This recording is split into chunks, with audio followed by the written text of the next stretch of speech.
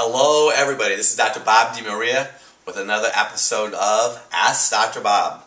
Phenomenal questions, interesting questions. So I had a mom contacted me because she wanted to put her child in some kind of milk beverage, and it's amazing in America today that people just love some kind of milk product regardless of what the source is. So she has her child on flax milk trying to avoid dairy, and her daughter is allergic to peanuts, tree nuts, milks, and eggs.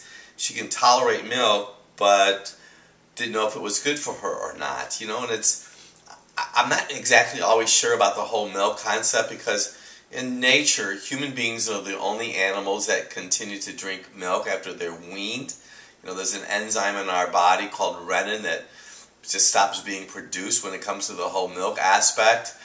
So, you know, water's good, herbal teas are good. We've had some individuals use coconut milk, there's hemp milk, there's flax milk. The biggest issue is, or concern is, what is in the product. They oftentimes use sugar, they use chemicals as preservatives. So I'm not promoting juicing, because I know that juicing throws the blood sugar up and off. So I would just be aware you don't want sugar. I'm learning much more about how the insulin is impacted and impacts people's lives.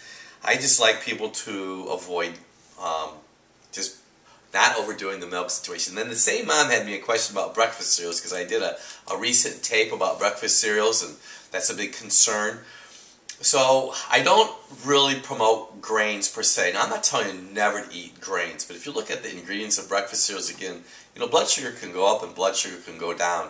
I would try a baked sweet potato or yam for breakfast, maybe some walnuts with it, avocados, eggs are good.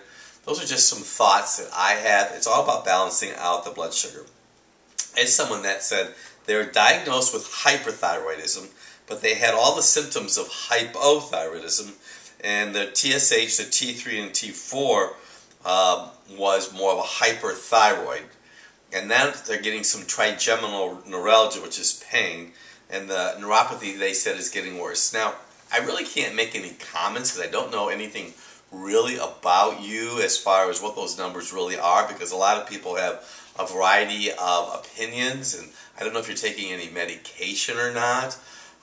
We just follow the numbers. You know, I always tell people, when it comes to any kind of thyroid issue, how much gluten are you consuming? Because gluten can sabotage the best of any type of well-meaning program of care.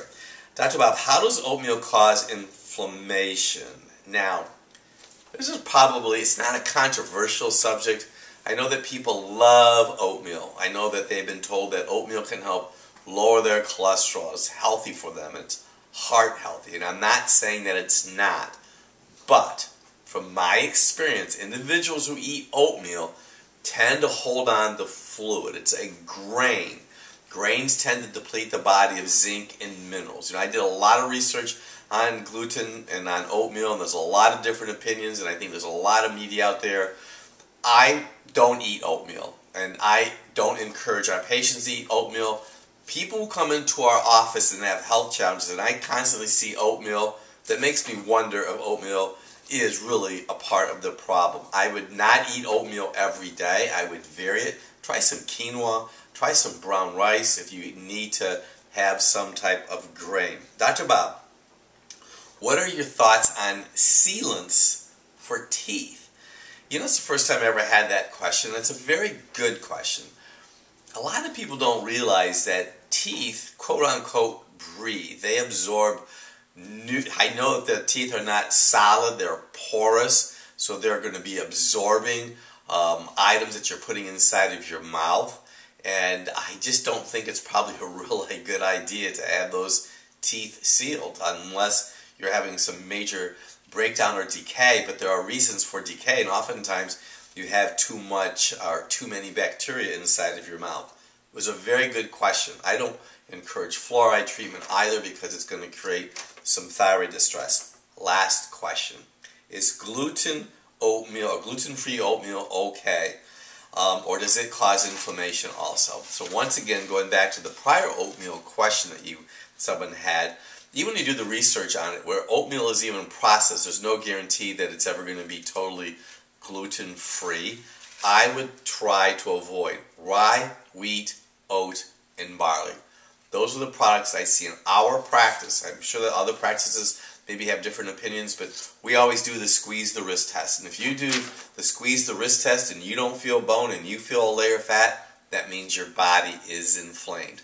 I know this will make a difference for somebody. I'm Dr. Bob DeMaria.